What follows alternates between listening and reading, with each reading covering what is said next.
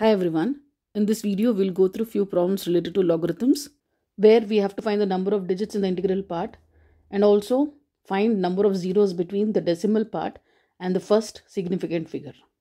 Let us go through the following problems.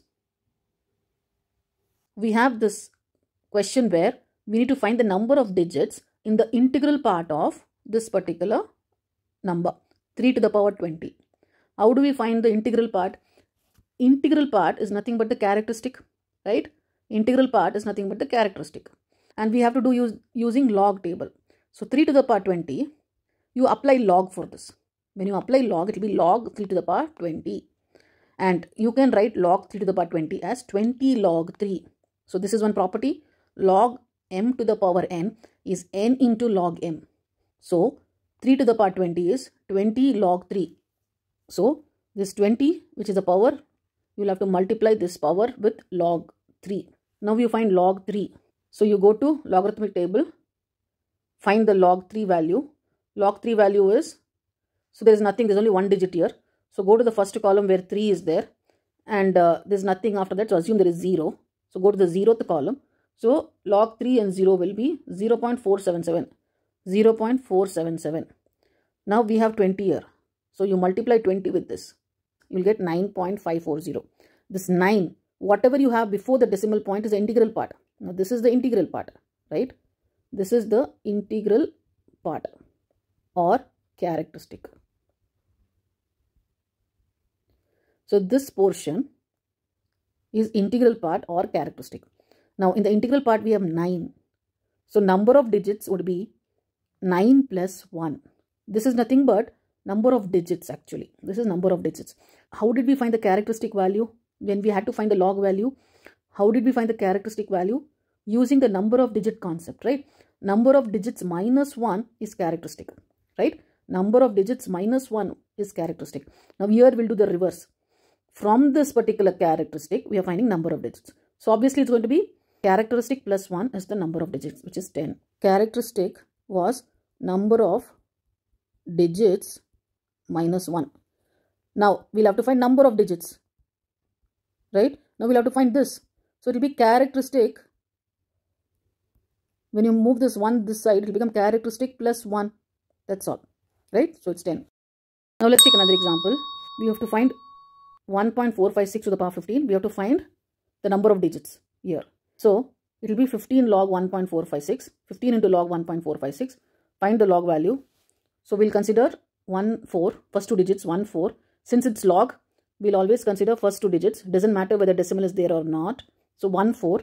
Go to the row with number 14 and then go to the column with number 5. Go to the mean difference column with number 6.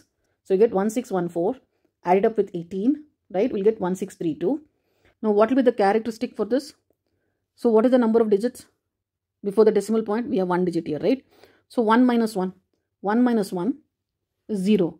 So it will be 0.1632. 0.1632. So now you multiply with 15 because it's 15 into log 1.456. When you multiply, you will get this value 2.448. Now you look at this number 2, that is before the integral part.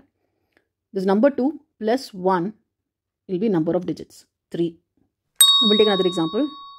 3.546 to the power 20. Here we have to find the number of digits in the integral part. So this you can write as 20 log into 3.546. So we'll take 35. So let's first find the characteristic here. So it's 3 point. So number of digits is 1. 1 minus 1, which is 0. So you'll get 0 point something. 0 point mantissa. Now we'll have to find mantissa from the log table. So we have 35. Let's look for the row where 35 is there. Here 35. Third digit is 4. 4. From 35 you go till 4. You get 5490. 5490. 5490. And then you go to fourth digit, which is 6. You come to the mean difference section 6. Go till the column 6. You have number 7. Add this. So you'll get 5497. So 5497 is a mantissa. And the characteristic is 0. So 0.5497. Now you multiply this with 20 because it is 20 into log of 3.546. When you multiply, you will get 10.994. So what is the number of digits? This characteristic 10 plus 1 is the number of digits, which is 11. Now another type of problem where we need to find the number of zeros between decimal point and first significant figure. between decimal point and first significant. Significant figure is non-zero number. 7 is a non-zero number here. So between the decimal point and the non-zero number, we have to find number of zeros. We have 0.7 to the power 55, which is nothing but 55 into log of 0.7, right? Then we'll find log of 0.7. First, let's find the characteristic. Number of digits before the decimal points. What is the number of digits? 0. There's no digit, right? It's less than 1, right? It's less than 1. So when it is less than 1, you'll have to find the place in which this non-zero number is there. Which place it is there? It is there in first place, right? First place. So 1, and it is minus 1, right? It's minus 1 because it is less than 1. So characteristic is minus 1. So we'll find the log value of 7 now. We'll have to consider 70. Look for 70 in the log table. So in the log table, we'll get 845 for this number 7. You'll get 845, right? Now you put this characteristic. So you'll get minus 1.845. Now this minus 1 and 845 will have to split up. Split it. So it will be minus 1 plus 0.845. Minus 1 plus 0.85 when you split it. And into 55, because we have this 55 into log here, right? Now when you split it, multiply separately. 55 into minus 1 is minus 55. 55 into this much, 0.845 is 46.475. Again, you split this. Into 46 and 0.475. Now you subtract this. Minus 55 plus 46, you get minus 9. And then you have this. So now you join both of this. So it's going to be minus 9.475. Now what is the characteristic here? It's minus 9. So the number of zeros would be 1 less. That is, characteristic minus 1 would be number of zeros. This is the number of zeros between the decimal point and the non-zero number. So you have 8 zeros. 8 zeros are there. So you'll have to do a minus here to get the number of zeros. To get the number of digits, you'll have to add 1. To get number of zeros, you'll have to minus 1. Let's take another example here. 5.63 to the power minus 8. We can write this as minus 8 into log of 5.63. Number of digits with the decimal point is 1. So 1 minus 1 is 0. So characteristic is 0. So it's going to be 0 point mantissa. Mantissa we'll have to find from the log table. So mantissa of 563. So take 56 and third column you get 7505. 7505. So 0.7505 is the log value. It's minus 8 log of this. So minus 8 into this.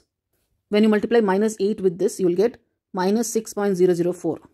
Now, we cannot have a minus value. So what we do is, we want to remove this minus value from this mantissa section. From mantissa section, we should not have minus. Now, this is mantissa section. Now, there is minus here, right? We should remove this minus. What do? We'll take one number extra. We have 6. Add one number extra, 7, right? You add and subtract. Plus 7 minus 7. Plus 7 minus 7. You add and subtract because plus 7 minus 7 is going to be 0. So there's no harm adding and subtracting with this entire number.